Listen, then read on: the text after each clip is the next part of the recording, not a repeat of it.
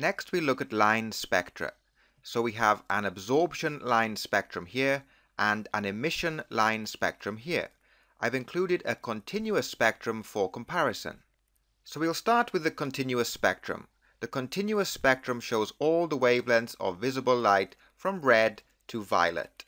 If you pass white light through a prism, you have dispersion, and the white light splits up into all the wavelengths of visible light from red to violet. Next we have an absorption line spectrum. So an absorption line spectrum has black lines on a colored background, as you can see here, these black lines. So that means that certain wavelengths of visible light are missing from the absorption line spectrum.